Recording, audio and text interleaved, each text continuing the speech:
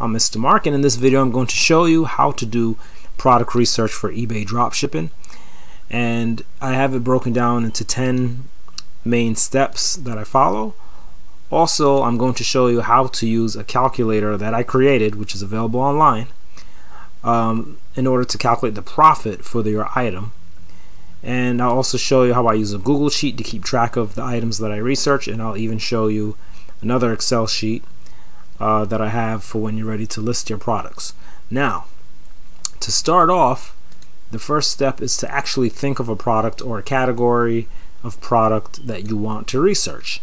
Alright, if you know the exact product, you can type that in, but if you don't know exactly what you're looking for, you can try a general category as well. For instance, pancake mix.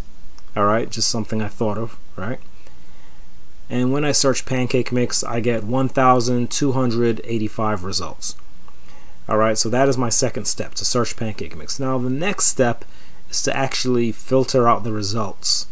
Alright, to filter down the results to be more dropshipping friendly. I'll show you what I mean. To do that, I'm going to use the advanced search. Okay, now I do have the options down here, but when you click them, the page jumps up and down. It's better to go to advanced search, alright, where you can do everything in one screen without going up and down.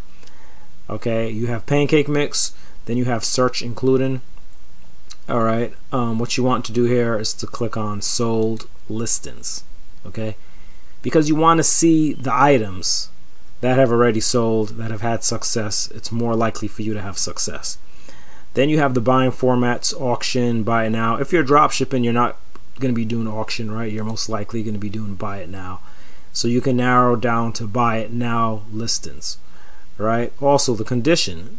Usually drop shipping, we sell new items, so you can select new for the condition, right?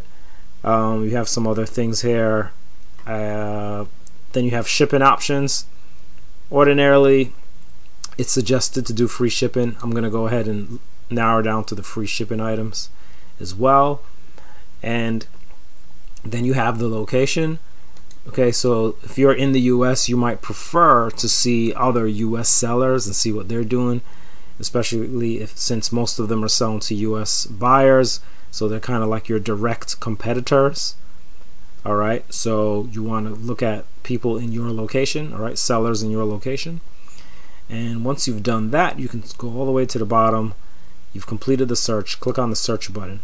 Alright, and you will see the filters have been applied: new, free shipping, US only, sold listings, and you see the results have been cut down to 266.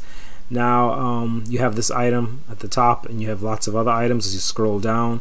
Okay, you can just kind of scroll down, look around, look at the different prices, look at the images, and what you're really looking for here is you're looking to see the for images with stock photos, which means that they're most likely drop shipped. Okay, images with this kind of white background.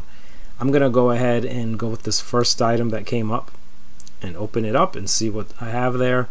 When I open this item, alright, I can see that one sold in the last 24 hours. I see that it's $13.95, okay, and 2 have sold. So what I'm going to do is take a look at this price, and then I'm going to look at the number sold and click on it.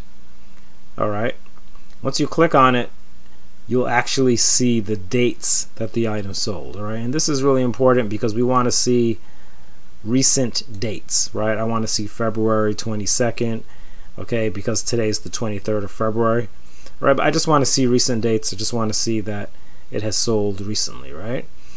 Now there might be some reasons why something hasn't, or why a particular listing hasn't sold recently. It could be that the seller stopped selling it.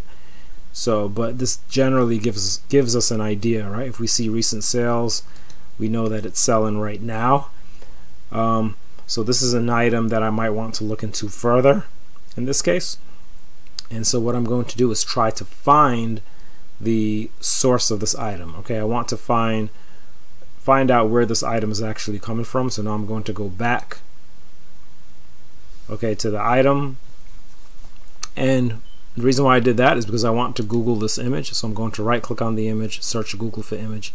If you're not able to do that, you can also do the title, okay, and you can try searching Google for the title. I find both to be pretty much equally effective. All right, so I'll do Google image, but Google image is good just in case the title has been changed a lot. All right, so here's some different results, all right, that come up, and so you're gonna see, you know, different results from different places. I'm gonna go ahead and just go straight to Amazon because it's predictable, which is good for the purpose of this video. All right, but if you want to look into more suppliers, you can take your time doing so. Now I'm going to look at this item, and the main thing I have my eye on is, first of all, I want to make sure it's the same item, right? So I'm going to compare back and forth. I can clearly see that this is the same item, and aside from that, I want to take a look at this price. Okay, it's $9.99. If you have Amazon Prime, it would be free shipping. I'm going to assume that you're selling this with free shipping, let's say, right? Okay, now the thing to do at this point is to calculate whether or not this item is profitable if I sell it at this price, and that is where this tool comes in, which I created for eBay dropshipping. Okay, now there are other eBay profit calculators available online that I've seen, but I actually made this one myself when I first started eBay dropshipping, and I made it specifically for dropshipping. All right, for eBay dropshipping. Okay, now you can, I'll give you the link to it, and you can use Control Plus to zoom it up if you want to see it a little closer. Okay, and the first thing you'll do is you'll put in the retail price from the supplier, okay, to calculate the supplier cost. It is $9.99 at Amazon, and we're selling one, okay, at a time. All right, in other words, this is just one. Okay, if this was a 2-pack like this, then I would have to say that I'm selling 2 of them, right, to calculate the cost of 2. But since it's only 1, you put 1 unit, right? Here's the subtotal, $9.99. Okay, now for the percent tax. Okay, if you expect to pay tax, you come up with a number that you think is about the average tax. Okay, I'm going to go ahead and put 7%.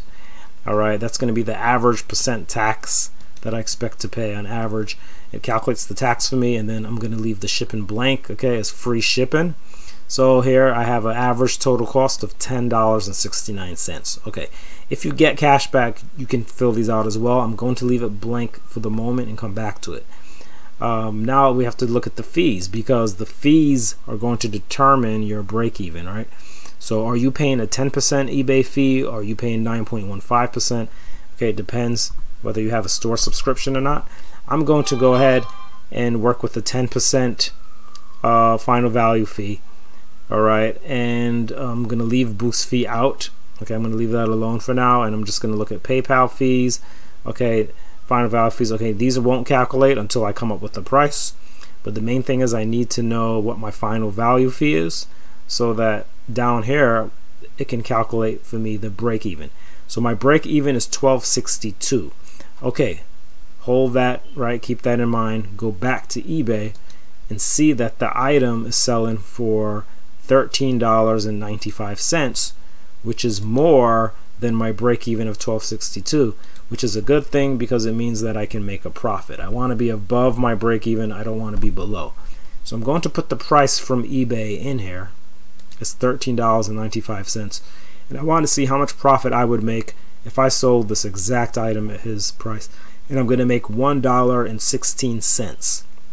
Here's my profit margin, which is your profit percent of the sale price, and here's my markup, which is your profits percentage of the cost of the item, right? Your return on investment. All right, so here we have it. You're going to make $1.16. Not so bad considering that the item is a low price item. Okay, then you're going to say, well, let's say I've got a cashback card. Okay, you've got 5%. Let's say if you have like an Amazon Prime cashback credit card or something, or a discounted card or whatever, right? That's 5% cashback. It will actually calculate the cashback for you. Okay, the cashback card percent is a percentage of your total cost. All right, whatever you charge, your credit card gives you back a percentage on it. Okay, I also have cashback site percent. Okay, and cashback sites, what they do is they give you a percentage of your subtotal. So if you're going to get any kind of cash back through a site, let's just say you were going to get 2%, right? It's going to calculate 2% of the subtotal, 2% of $9.99, which is about 20 cents. And so it's going to, you know, multiply that and give you the 20 cents cash back here for the cashback site, 53 for the cents for the card, and then it's going to total that up and tell you your total cash back at the bottom. So this is extra cash back, which is extra profit, right? So now your profit increases to $1.90, okay, because it's the initial profit you had, right, added with this total cash back. Okay, so you determine that the item can be profitable at its going price. All right, so at this point you may decide whether or not to list the item. But even before I get to that, let's say you're just doing research, you're not ready to list, you just want to do research. It's a good idea to have a Google sheet, okay, where you can actually keep track of the things you're researching. So what I would do here is I would put the date. Okay, the date is very important to know when you did the research, okay, to know how recent your results are. Okay, I'm going to open this back up, and what I would do is copy the name of the item. Right, the actual product name is good to have. Also a link so you can get back to the item easily. So you'll copy the URL up here. Okay, you'll come over here, paste it where it's under, paste it under link. Okay, the price is $13.95. Okay, it's sold 2 so far, and I don't remember the last sold date. I think it was yesterday. It was yes, the 22nd. Okay, so I'll go back over here and I'll type February 22nd was the last sold date. And if you found the source of the item, which we did, here's the source, right, from the supplier. You're going to go to the supplier, take that link, that source, and copy that as well. Okay, come back to the spreadsheet and paste the source. So now you know where the item, what the item is called, you know how to get back to it on eBay. All right, you have the price, the number sold, all of this, and you know where to get it from a supplier, right? And you have that stored, okay? And what you could do from here is you could continue researching if you wish, and to keep getting more results and to put a few more products in here. Now, another thing I like to throw in, a little bonus here, is a Google sheet for when you're actually ready to list products, okay? I have a Google sheet that I worked on for you, and okay, so yes, here it is. So when you're actually ready to list your product, okay, you'll go ahead and list it using whatever method you use to list products, and then you'll keep a record of it. Okay, you'll put the date. All right, I won't actually do it, but I'll just mention how this works. Right, you'll put the supplier, where it's coming from, okay, the category, you can copy and paste the product, you can get the item number from your supplier, okay, the variation, like if it's red or blue or different sizes, okay, a link back to the item can go in here, the price at that time, the number of units, because what this is going to do is the same thing that you just put in the calculator. The reason I would put this in here is so that you can reprice the item, right? You can come back later, change the price. Now you might be using repricing software. If you're using repricing software, then I would say you don't really need to actually put these prices in here and to calculate the cost and do the cash back again. But if you're not using software for this item, or if you're not using any software at all to reprice, then you'd want to put the price of the item in here. Okay, I'll go ahead and put the price that we had. I think it was $9.99, right?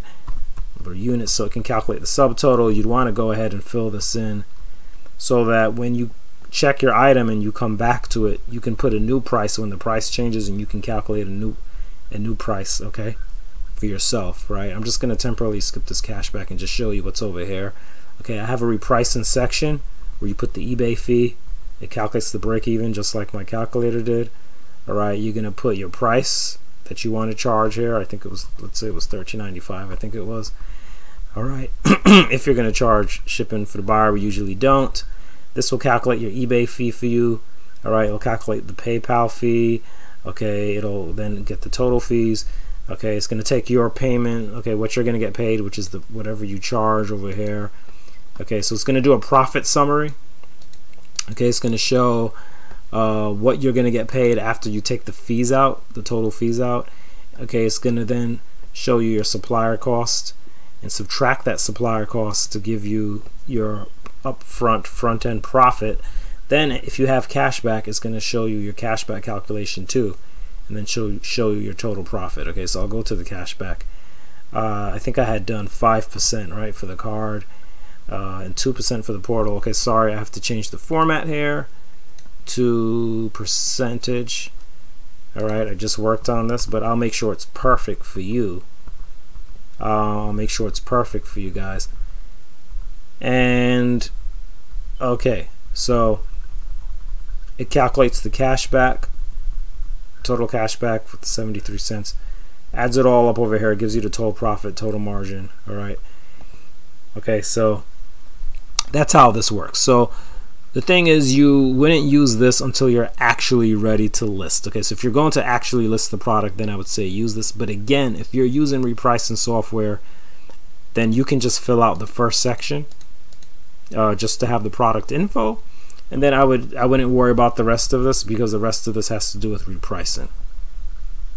Okay, so I mean, you don't really but for someone, if you're doing completely manual dropshipping, 100% manual, I think this will be great for you to be able to go back and reprice your products, okay, instantaneously, by having all this information in here and just changing the price when it changes. Okay, so that's basically the process of product research on eBay. Okay, reverse engineering from eBay back to a supplier, and again, following these steps, which I'll share with you as well. You know, calculating the profit. Okay, that's the other thing. All right, and then of course keeping a list of it, and then if you want to actually list the products using the spreadsheet. So I hope you found this video helpful. I'll definitely have links in the description of this video, especially a link for you to access some of the resources that were here, all right, such as this calculator, okay, notes and other things like that. So definitely check out the links. Okay, you can subscribe of course to the channel, but also subscribe to my email list, where you will be kept updated. Okay, and you'll need to do that to get the resources, but then you'll also be kept updated when I come out with a new resource, okay, or a new system. You'll definitely be made aware of it. So yeah, definitely check out the links. I hope you enjoyed this video. I hope it was useful to you. Feel free to please share any comments, any suggestions. I would love to start a discussion in the comments about anything concerning your thoughts on eBay dropshipping, product research, and these Excel sheets. Thanks for watching. This is Mr. Mark. Take care, and I'll see you in the next video.